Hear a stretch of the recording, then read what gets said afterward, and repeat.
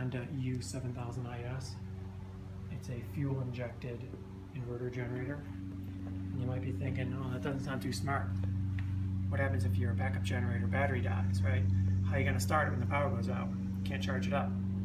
So there is the battery. It is quite clearly removed. I'll turn the key on. Nothing happens. Hit the button. Nothing instead, right? There's a pull start on the right side of the generator. It's quite difficult to pull start. This is a large engine.